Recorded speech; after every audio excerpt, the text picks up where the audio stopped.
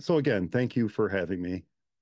I always love speaking with you guys, and it's great to see everyone again. Especially great to see Linda and Charles. I haven't seen either of you since last July, so really good to see you. I'm going to approach this a little bit differently this time. And by that, I mean a couple of the tips that I'm going to share are little problems that I had with the Mac, little things that I encountered and I was trying to find solutions for. And as I found the solutions, I just added them to my Mac OS Gems list that I was keeping just for you, just for SVMUG. I had a little list. And as I solved these problems, I added these to the list. And so I thought those would be fun to add here. Um, and I'll point those out as I get to them. And I also brought along a tip that I've shared with you previously, and I have an update to. And I brought a couple traditional tips as well. So I've mentioned this in the past. One of the things about me is I just love answering questions. I love solving people's problems, and it's part of the reason that I do this kind of thing. It's part of the reason I started for Mac Eyes Only, my podcast unbelievably 18 years ago. The whole reason was I kept getting questions from people about Macs and Mac OS and OS 10 and how to solve this problem and that problem. And I was already doing another podcast. And I thought, well, why don't I do a podcast about this? That would be a lot of fun. And that's the whole reason for Mac OS only exists. And by extension, it's the whole reason Macstock exists. I just love this stuff so much, especially the weirder the problem, the better. So I just wanted to mention that. Now, this talk isn't going to cover any one thing in depth. That's not really the point. It's just kind of to highlight some of my favorite little tidbits that I've found, or as I mentioned, the solutions that I found that make the Mac work better for me. And as before, I always mention this, as before, some of you are going to know a few of these things. Some of you won't know any of them. Um, and if there's anybody who knows all of them, let me know, because I certainly didn't know all of these until I started keeping my list. So if everyone is ready, I'll go ahead and get started. And what I'm going to get started with here is a follow-up on, I think it was last time. I think it was the last time I did this talk for you guys. I mentioned the little tip of inserting a signature into preview. And I showed you how you could scan your signature with your camera and it would be added to preview and it would be there for inserting your signature into future documents. So this is a little follow-up to it, but it's also a problem I had to solve because I had a signature I wanted to enter into a preview document, but I didn't necessarily want it to always be there. I didn't want it to always be in the markup tools. And I know you can delete them, but I thought certainly I can just drag and drop the signature into there. So that's where things get weird. So what I'm going to do is first, I'm going to switch to full screen over here. And I promise I'll get closer in the document in just a moment. This is the document in question. It's just a simple little preview document. It's a test document I put together. But what I want to do is I want to insert a signature into this. And using the tip I talked about last time, I can just come right up here to the markup toolbar. And if the markup toolbar isn't showing, it's right up here. In this case, it's under the disclosure triangle. Now, if I expand the window a little bit, you'll see it. It's this little round circle with what looks like a marker tip in it. And if you click that, it turns off, or click it, it turns on. And one of the items here is insert signature, right? We talked about this before. And if I click this, you'll see a few of the signatures that I put in here in the past. I've got my initials, I've got my signature, and I've got other signature because I didn't like the first signature. You know how that works. And you can also create a new signature. Well, since these are stored in preview, I can just click any one of these and boom, it goes into my document. Wonderful. That's that works exactly the way I described it to you guys last time. Now, here's the problem. I had another signature I wanted to insert into a document, but as I mentioned, I didn't want to necessarily go through the process of signing a piece of paper or having, in this case, it was another person sign the piece of paper and then scan the piece of paper and have their signature. I didn't want to do all that. I just wanted to insert it. I just wanted to insert a signature into the document. Simple, right? Nope, not simple. So let me switch to full screen here real quick, just so you can see what I'm doing, and then I'll switch back to the close-up view. All right. So I have a signature over here, and if I quick look it, you can see there it is. Fancy signature, Mike. All right. I wanted this signature in the PDF. So I thought, it's a Mac, right? I'm going to just take this signature and drag and drop it into the document. It'll work perfectly. Drag, drop, whoop. Hmm, I must have done it wrong. Let me try that again. Drag, drop. Hmm, doesn't work. Dang it. Okay, how do I get that signature in there? So what did I do? I went to the menus, right? Go up to the menus. File. Hmm, no insert. I don't see insert there. Let me go to edit. Edit. Oh, insert. There's insert. Insert. Oh, insert page from file, insert blank page. Well, I don't want to do either of those. I want to insert an image. I want to take this image and I can do it with the signature. Here, I can insert an image. How do I get an image in there? You can't. You can't.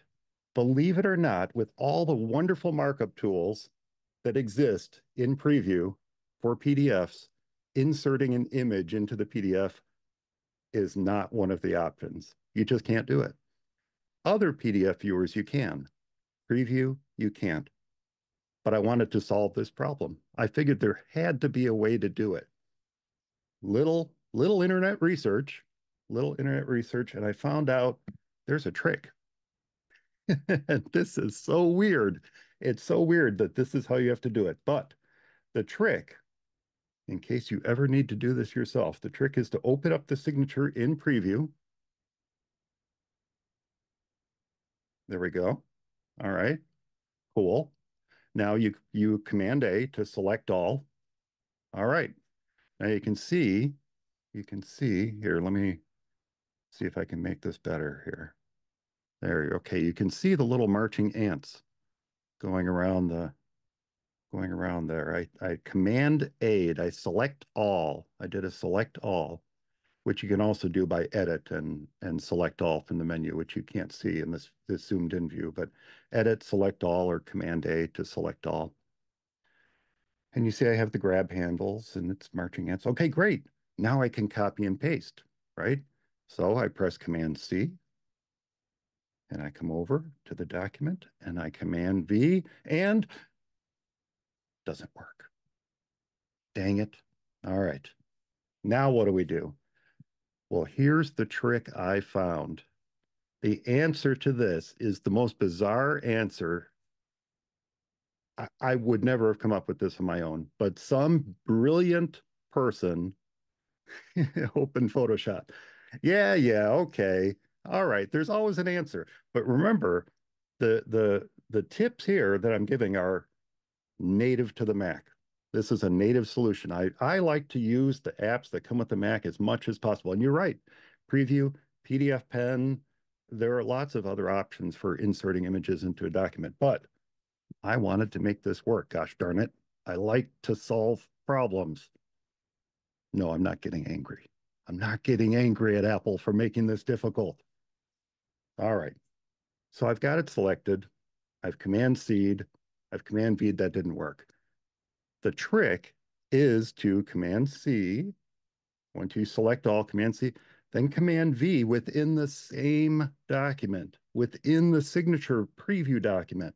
Boom. Now I Command V. Now you see I've got two in there. Now I can Command C, the second one, the one I pasted, and I can come over to the document and Command V, and it goes in. Why I couldn't just simply copy the original and put it in, I have no idea. Why? I don't even think Apple knows this is a thing. I have no idea. But isn't that bizarre?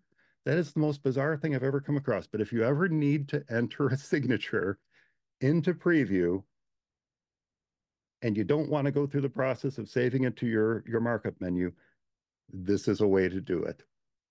And you learned it here second or third. I don't know. It took me a few searches to find the answer to this, but that's how you do it. You open up the signature in preview, you Command C, you Command V within the same document. Then you select the copy, Command C, come over, Command V. There you go. There you go. That's the answer. Told you it was a weird one. All right. A lot of these are a lot more straightforward than that one. I promise. Okay. Let's close out of this.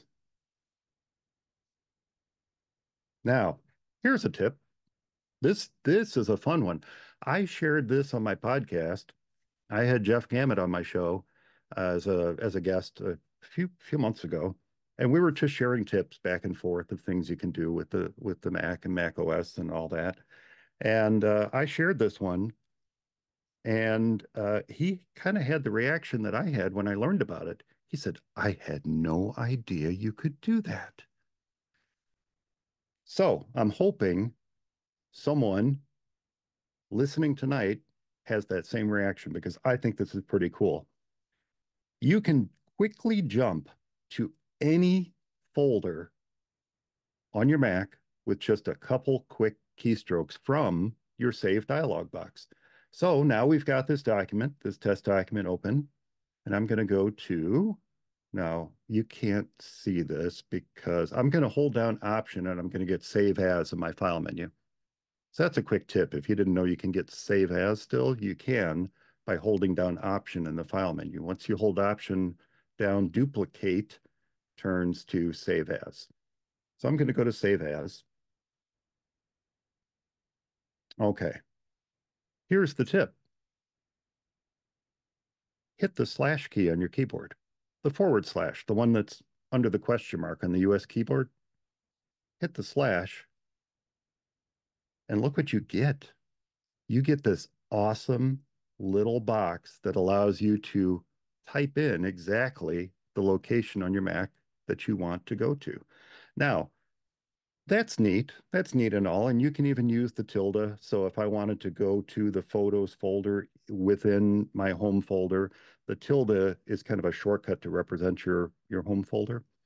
So I could type that in and I could type in another slash and I could type in photos. And that's cool. And I could do that. But you kind of have to know where you want to go. You have to know the path for where you want to save this. But here's the thing that Jeff and I discovered while we were talking. If you notice down below, I'm pointing like you can actually see my finger here. If you notice down below, I typed in the slash and it says go to Macintosh HD users, applications, library system. Great. Let's arrow down to users. And you can see it's kind of grayed out, but you can see it put users in there. If I hit the right arrow, boop, it automatically fills in users. And now look what it shows me. Shared, MPotter, Macstock. The two users on this computer are MPotter and Macstock. So I can arrow down to MPotter, and you can see it puts in kind of a grayed out version of it there. And I hit the right arrow, and boop, now it shows me what's inside MPotter. Downloads, Dropbox, local sites, movies, documents, desktop, et cetera, et cetera, et cetera. I was using the example of photos before, or pictures. I don't know why I said photos, pictures. boop. And now I get the subfolders of pictures. This was not in the original tip, but it's something that Jeff and I discovered as we were playing around with this on the fly while recording the podcast. And I thought that was super cool. So the original tip was, yes, you can hit the slash and you can type in exactly where you want to go on your Mac, and it'll pop you right into there in the save dialog box. But you can also use your arrow keys and let the Mac tell you different options for where you would like to go. And I thought that was pretty cool. So you kick it all off with the slash. You hit that forward slash, and it starts the process of allowing you to go anywhere on your Mac, from Macintosh HD to users to applications, library, system, etc. So that was my second tip. I thought that was pretty cool. And I did show you guys in a previous one how you can drag and drop the folder from a Finder window over to a save dialog box and pop right in there too. Well, this is another way to do it. Okay, let's revert changes on that guy.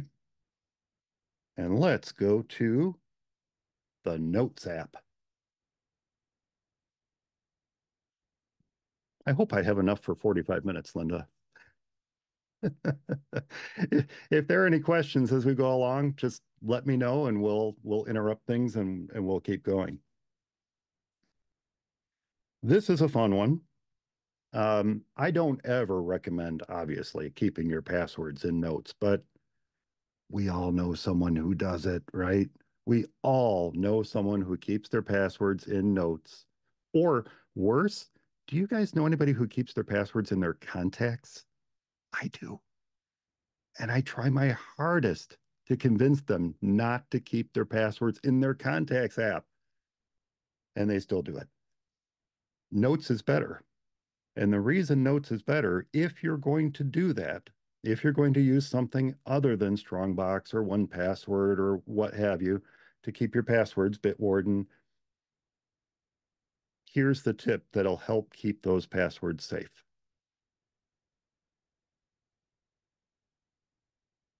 This is a note, super secret stuff. We're going to just assume this is all my passwords. So, while you guys are recording this, make sure you write down my banking password there. It's the third one down. It's the third one down. You'll see it right there, right? You'll notice in the toolbar up here is a little lock. It's a little lock right there. And we can encrypt this note. If I click that lock, you'll see that one of the options I'm given is lock note. If I click lock note, when you click the lock and you say lock this note, you're going to get a prompt and it's going to say, do you want to lock this with a custom password or do you want to use your login password? Do you want to use your Touch ID? You can use your Touch ID or you can use the login password on your Mac. So you have that option to use your login password or to use a custom password. I said, cool, I'll use a custom password. 1234. That's what I typed in. So you will be prompted. You'll be given the option to use your login password and Touch ID or Touch ID, or to use a custom password. I used a custom password only because my thinking is if I've got a note locked in here and my Mac is unlocked and someone is in notes,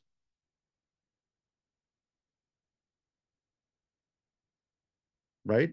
So how did they get in there in the first place? How did they get into my Mac in the first place? Well, they probably knew my super secret password for my Mac, right? Or they stole my finger and unlocked. I don't know. But I suggest using a different password for your notes.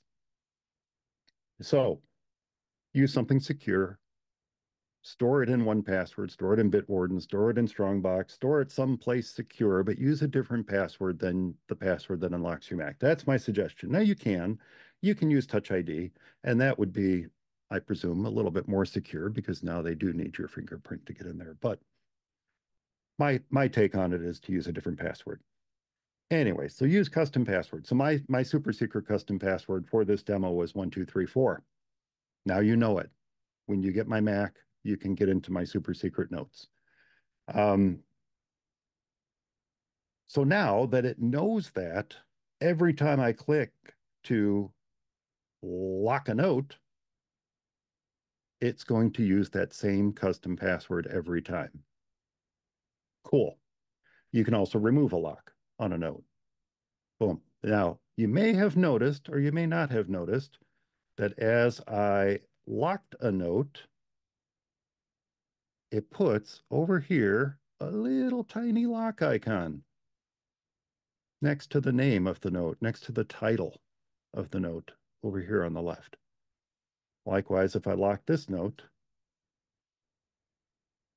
we're going to get a little tiny lock. Now they're both unlocked, and it tells us they're unlocked right here. It says unlocked, unlocked, and I can close all locked notes. Boom, and they go locked. We go back to our super secret stuff. This note is locked. Enter your note's password to view this note or your Mac password and or Touch ID. I'm going to put in 1234, and we're unlocked again. So if you're going to store sensitive information, and again, I don't recommend passwords, but if you're going to do it, okay, at least put a lock on your notes and lock anything that might be sensitive that you're keeping. It could be client information. It could be information about your medical history. It could be, anything that's of a sensitive nature that you don't want a casual observer to come across and be able to read. Lock those notes. All right. That's kind of handy, I think. I think that's kind of handy. All right. Now, ooh, while we're in our super secret stuff, let's put something in here to let people know that it's super secret. All right. How do we do that? I'm going to use emoji. I'm going to use emoji to tell people this is super secret. Don't look in here. Now, I use a third-party app. Now, I told Linda, I promised this was all no third-party apps. So this tip doesn't cover this third-party app, but I am going to tell you about this third-party app because it's pretty darn awesome, and I love using it all the time. I'm going to switch to full screen mode just so you can see it. Okay. This is an app. I actually talk about this in my podcast all the time too. It's called Popcar or Popcare, however you want to pronounce it, Popchar. Uh, Relatively inexpensive app. It sits up here in your menu bar. And when you click it, look at that. It gives you all the characters of the currently selected font. Now, I happen to have Apple Color emoji selected right now, so that's what it's showing me. And if you want to look at any of those more closely, you just hover over it. It shows you a zoom view of it. It shows you the HTML code for it. Tells you the keywords. This particular one means sympathy.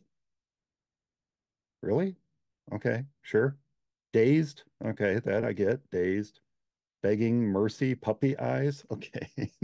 It's really kind of funny sometimes to go through the emoji and see what descriptions are on them. Disappointed, meh, skeptical, unsure. All right, fine. Okay, cool. Now, some of the neat things you can do about this is you can set favorites. And every time you open up Popcar, those favorites will be at the top. And you may notice that if I go into, say, Arial, some of the recent characters I've used might be the euro symbol or the degree symbol. And of course, you can memorize Option Shift 8 if you want to get the degree symbol if you use it frequently enough. I happen to use the cent sign fairly frequently, so I know it's option dollar sign, right? It is option dollar sign. I just do it out of memory here. Yeah, option dollar sign. We get the cent symbol. So if you use it often enough, you can memorize the keystroke for it. But if you don't know it, use Popcar. That's cool. Now, this is great because as you can see, I can go into any particular font and I can see all the characters for that font. That's kind of an ugly one. Um, ooh, Here's a fun one, arcade. Look, you even get little Space Invader ships in there. You can discover things about fonts you didn't even know that existed when you use Popcar. But that's not my tip. That's not my tip. I just love Popcar and it's fun to play with. My tip is I want to insert an emoji here, and I could use Popcar for that, but there is a keystroke on your Mac. And my co-host, Eric, pointed out that it's a different one for him. But what he's referring to is function E. Right here, it says emoji and symbols. Cool. Great, Eric. But that wasn't my tip. My tip is on your keyboard. Let's come back to notes here real quick. On your keyboard, you can press Control, Command, Spacebar. Boop.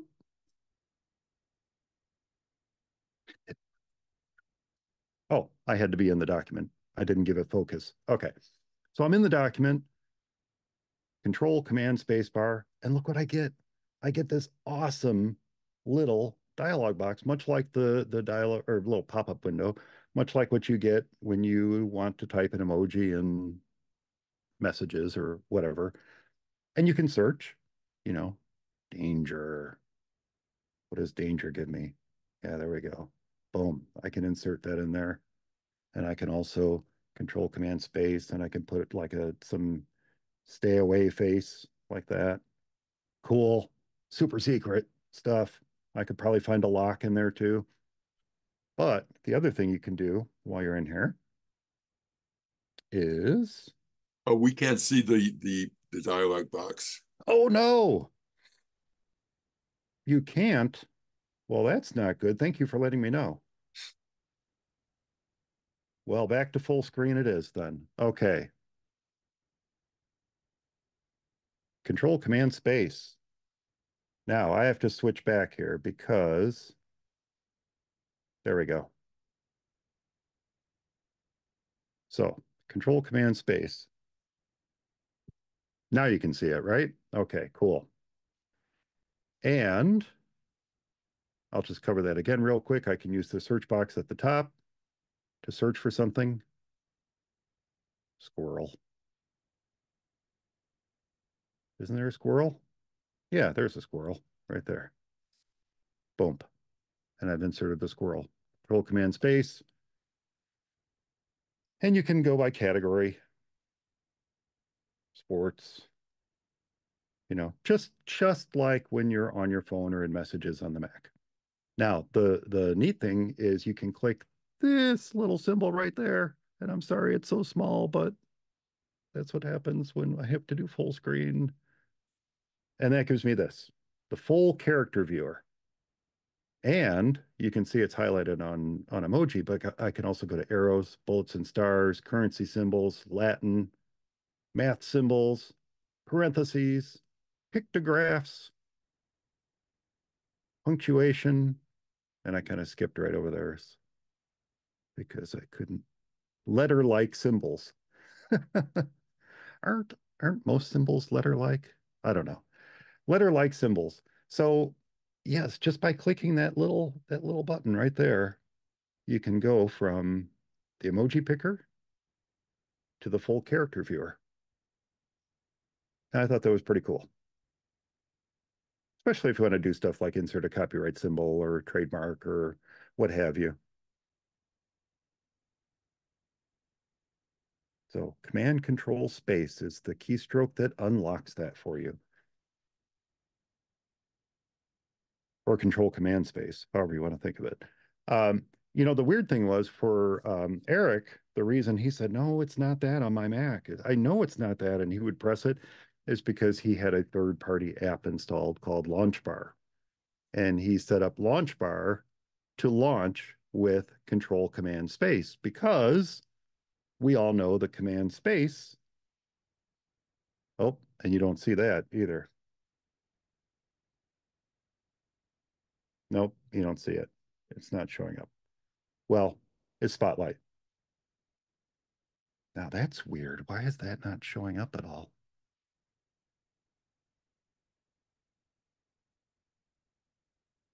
Must have something to do with Zoom and Ecamm and all that stuff running.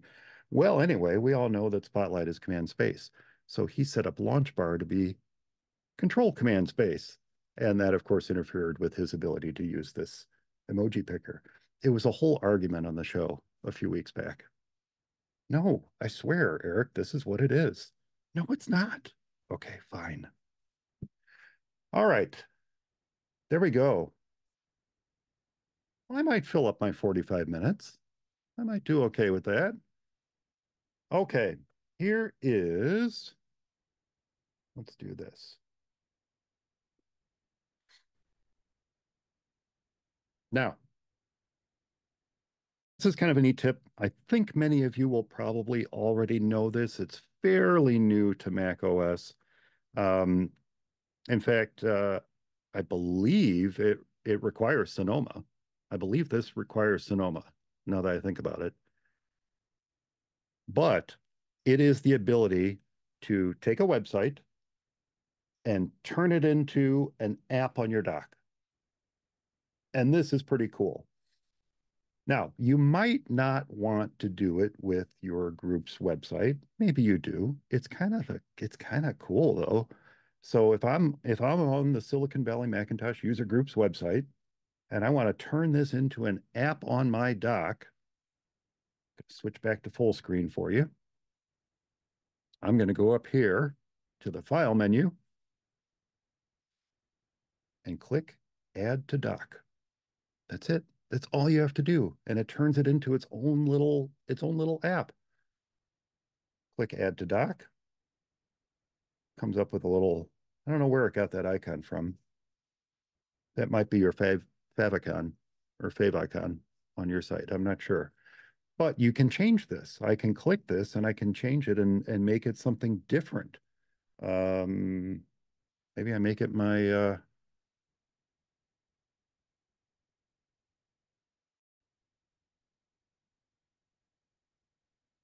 it's not going to let me. Never mind. I was going to pull up that mic signature and just be silly, but you can change it. You can get a little icon and, maybe make it your Apple from the logo or something like that. You can change the name. Right now, I'm just going to leave it Silicon Valley Macintosh User Group. There's the URL, and I'm going to click add. Now, you it already exists because, again, I was just making sure everything worked the way I was going to tell you it was going to work. So I'm going to replace it. And if you can see it on my crowded dock down here, there it is, right there. Silicon Valley Macintosh User Group. Now, it's still running in Safari, but watch what happens if I click this icon.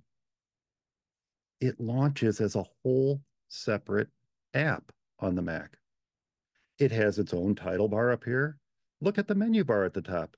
Silicon Valley Macintosh User Group.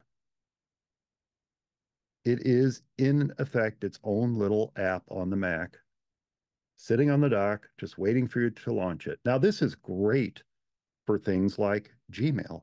This is great for things like social media sites, things where you don't want to take a tab in your browser, but you still want to have it kind of running in the background. Now, I use an app on my Mac for Gmail that's no longer supported. It's no longer around. It's called Mailplane. And Mailplane is great. I'm not going to launch it right now, but Mailplane is great because it's effectively a wrapper around the Gmail website. And I believe he's using Chromium. I believe he was using Chromium or the engine that drives Google Chrome and Edge and Opera and all the other Chromium-based browsers. I believe he's using Chromium for that, but he's no longer developing it because Google made some changes, as they do, that made it difficult for him to continue maintaining the app. However, think how cool it would be when Mailplane stops working. Think how cool it will be. I can still, in effect, have the Mailplane like experience just by going to gmail.com and using add to dock. So this would be great for that. It would be great for things like social media sites. Add to dock. I'm going to add this my Macstock's Mastodon instance. Boom. add it to the dock. Now I've got another app down here on the dock that represents that website. So I just think this is a really awesome feature. It's not necessarily new in the world of browsers. I mean, this kind of thing has been around for a little while, but it's definitely new to Safari and it's new to the Mac, new to Sonoma. And I think it's something that a lot of folks can really take advantage of. So that is another tip for everyone. Now, this last thing I wanted to mention, because I see that we are getting very, very close to my 45-minute time here. This is a this is another problem I had to solve. Now, I don't know how many of you will ever need to solve the problem like this or solve a problem like this, but it's something that I had to solve, and it was a Keynote issue. So at Macstock last summer, we have actually every summer we can get him down. Wally Chewinski hosts the Macstock Film Fest. It's a blast, and he puts a lot of effort into gathering these short films that people who attend make on their own. He puts them together in a keynote presentation, and then he uses that keynote presentation to debut everyone's short films at Macstock. It's really quite fun. Well, when Macstock was over, I wanted to take some of these videos and put a better version of them, not the keynote version, but a better version of them in the digital pass or the version of Macstock that people can watch after the fact. And I realized I didn't have all the original footage. It was buried into this keynote file. And this is another one of those things where I thought, oh, well, this should be super simple, right? I'll just open up the keynote presentation that Wally gave me, and I'll just drag that out. I'll just take this movie that's in here, and I'll just drag it to. No, I can't do that. Maybe I did it wrong. I'll copy and nope, can't paste. All right, how do I get this out of here? How do I get this movie out of here so I can put it in the digital pass? Gosh darn it. Well, yeah, there's there's no obvious easy way to get it out. You go to the export menu and you think, well, export, right? Export movie. No, export movie exports the entire presentation and it exports it as the presentation was designed. It doesn't export that one little thing I want out of it, which is the movie embedded within the slide. But it turns out, unlike that preview issue with signatures, this is actually quite simple to do. And once you know the trick, it's pretty slick. And you wonder why this wasn't in preview for adding signatures. But anyway, I am on this slide. This is the short film that my wife put together. And I'm on the slide. I've selected the movie that Wally put into this slide. It's now selected. You can see I've got the little grab handles here. And it really doesn't matter how big it is. I can make it smaller or bigger or whatever. It just has to be selected. And then over here on the right, you see we have a couple options. We can style it, we can arrange it. But then here's this option in the middle, movie. Okay, I can replace it and I can see the file up here. Look at that little icon just to the left of the file name. And I don't know if you can see this. Just to the left of the file name is a little tiny icon for that movie file. And I can just click and drag that to the desktop to export the movie to my desktop. It's that simple. And that was a game changer for me. Once I realized that, I didn't have to keep around all these extra versions of the video files and all that. I could just take Wally's Keynote file, drag out the movies that I needed, insert them into the digital pass, and I was on my way. Super simple, super slick, but boy, did that take some searching to find how to do that. But that's it. And it's one of those things. It's not super obvious, but once you know it's there, it's good to know it's there. So if you ever need to get something out, that's how you do it.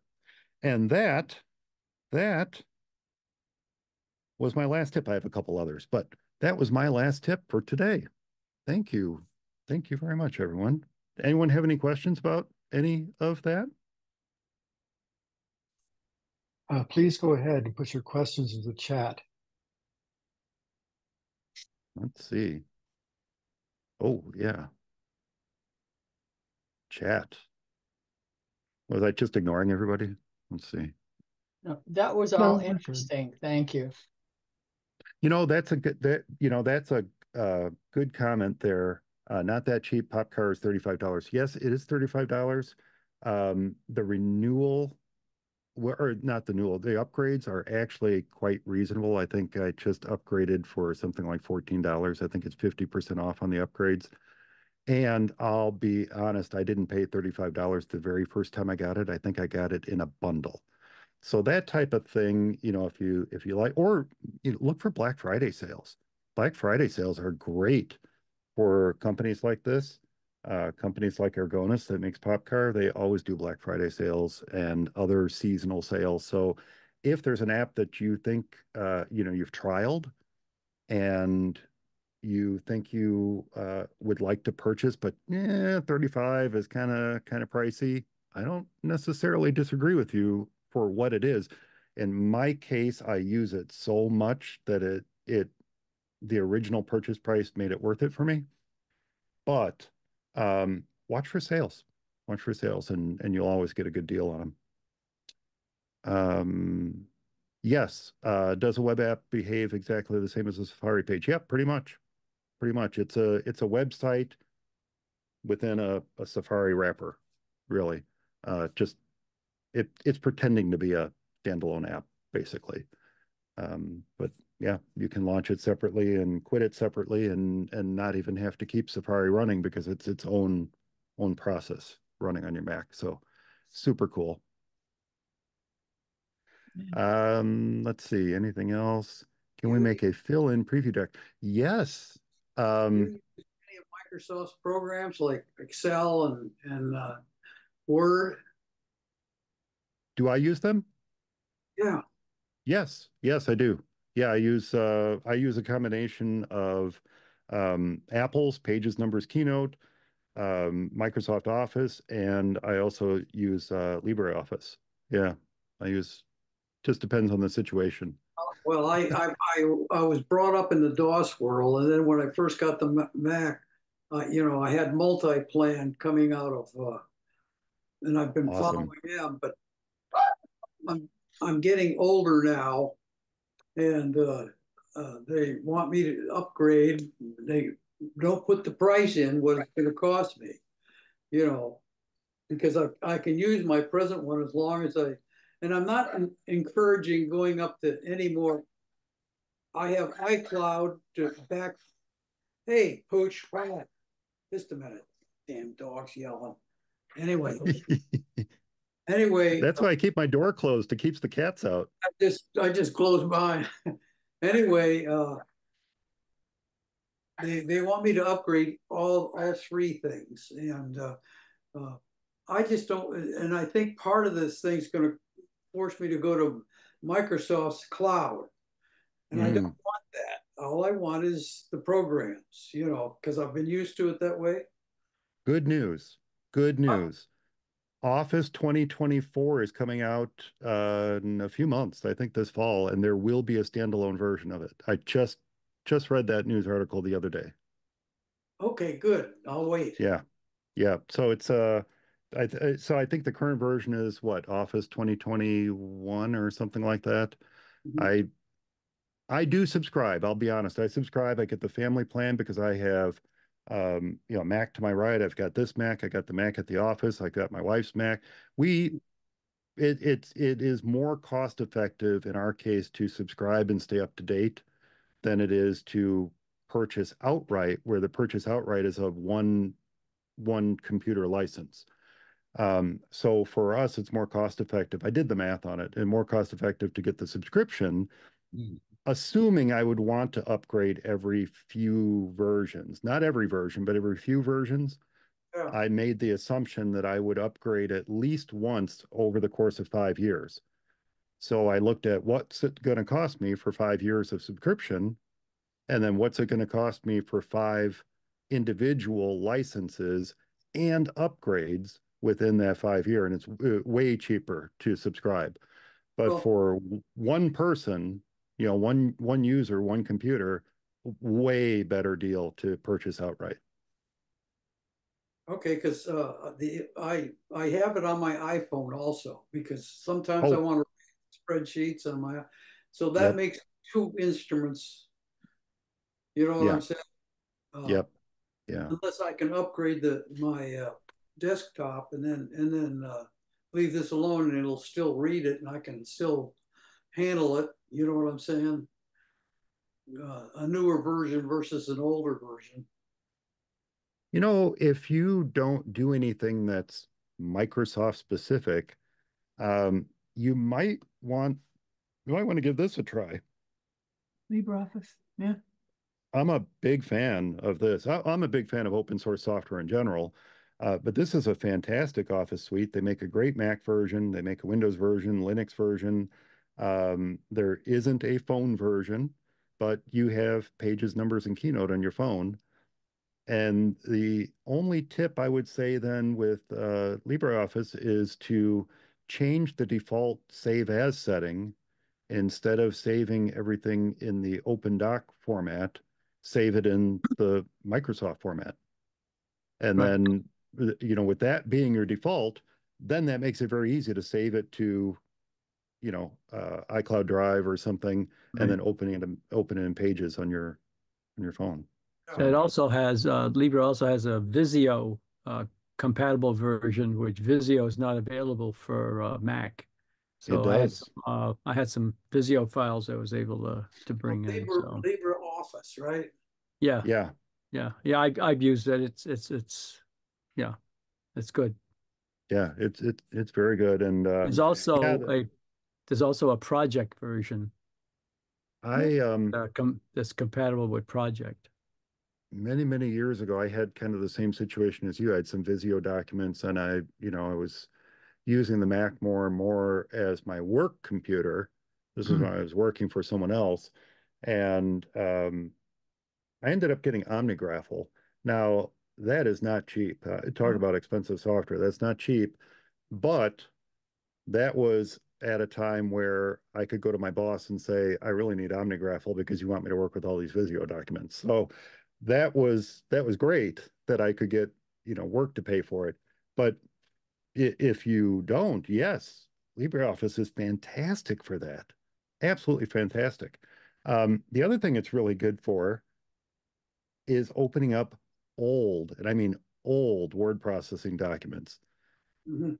My first word processor was WordStar. I Yeah. used WordStar all the Oh time. yeah, oh, yeah, Yeah. for that, yeah. What about AppleWorks Uh, document? I I think it will open AppleWorks. I think it will. If you send me one, I'll test it, or you can test it All yourself. right, But all there right. there are some really old, weird document formats that LibreOffice opens, and it surprises me every time. Hmm. Cool. Yeah. And How then I much I have, did that think it cost, was, did you say? I'm sorry. How much did that cost? The, Libre. LibreOffice is free. It's a free download. It's open source, open It's source. open source. Yeah. Yeah, they ask for a donation, and I Yep. forget what the oh, okay. recommended was. Donate. Yeah. I did donate because I use it. It's worth the donation. It's worth a donation. Absolutely. And then Absolutely. if you're going to use it in business, I strongly recommend donating to support the project. If you're going to use it just occasionally or just as a, little lark or something, but I just clicked on donate and they're at the one-time donation, $19. That's what they're Okay. asking for. So, Back to the one of the first tips you did on notes, oh, encrypting encrypting a note. Are you yeah. using, do you end up with just one password for all encrypted notes in your notes folder? Yes. That's what we discovered tonight. Yes, it's one. Okay. I mistakenly believed it was a different password for every note, and I was absolutely wrong on that. It is one password, not Oh, one password. It's one password for all your notes. okay. All right. Yeah, That's kind of a disadvantage, I think. it But is. It yeah, is. Going Yeah. back to the pop car sure. discussion, which I always mistakenly called pop char. Yeah. Um, Yeah. I thought, wait a minute, this rings a bell, and I just looked it up. So it came out the first year that I bought my first Mac, which was 1987. Been So out a long yeah, time. Yeah. So is Typinator, one of their other products. Or wait, Typinator, or Type It For Me. I'm trying to remember now which one it is. I think it's Typinator is Ergonis. Hmm. Um, yeah. I played with all of them. Typinator, Type It For Me. And honestly, I like Type It For Me better than Typinator. I did purchase a pair. So that's another surprising thing too. They kept sending me um, emails saying I could upgrade my Typinator. When I don't have a license for Typinator. What are they talking about? Well, it turns out one of these bundles I purchased years and years ago, I got a license for Typinator, and they let me upgrade to the latest version. And cool. So that's the thing about this company that makes popcorn. They're very generous with their upgrades. And I did buy the upgrade to Typinator, but I'll be honest, I like Type It For Me better. Me too. Yeah. Yeah, me too. still using an old version of Text Expander, which Mm. is really old. I've had it for years, and for what I use it for, it still works fine with Sonoma. Amazing. Grandfathered into the old license, standalone license. Yeah, it was Yeah, standard license, and it's not not using that license with the newer versions. It's using the old version. Yeah. that's awesome. Yeah. Good. That's very cool. Okay. Okay, Mike, I think we should Cool. let you off the hook. Let you-